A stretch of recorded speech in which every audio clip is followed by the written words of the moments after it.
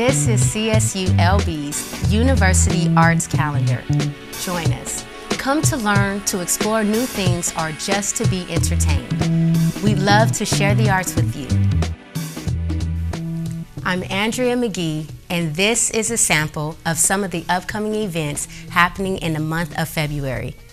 In theater, California Rep presents The Clean House, a quietly touching comedy of true love and the devastating power of the perfect joke. University Players presents The Last Days of Judas Iscariot, a brazenly irreverent farce set in purgatory examining the proper fate of unforgiven souls. At the University Art Museum, from February through April, you will find Jessica Raff's exhibit, A Better Nectar, a focus on monocultural farming and bees.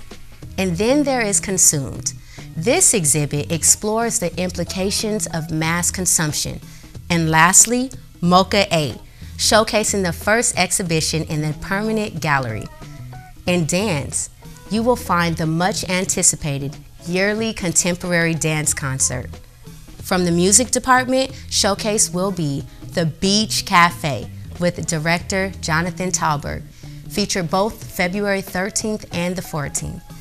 And the Faculty Artist Series with Craig Ritchie at the piano. And at the Carpenter Center, there will be the Nile Project, a collaboration among musicians from all over the world. Wendy Whalen's modern dance series titled Restless Creature. In the School of Art, there will be several exhibits this month. Oil paintings and drawings focusing on the relationship between nature and architecture, a performance art piece, an exhibit utilizing colors from European currency, exploring the idea of language and communications, a sculpture and a metals group show, photography, and a wood program exhibit. You will find a detailed listing of these and many more current and upcoming university arts events simply by going to the website listed on your screen. Come join us and share the arts.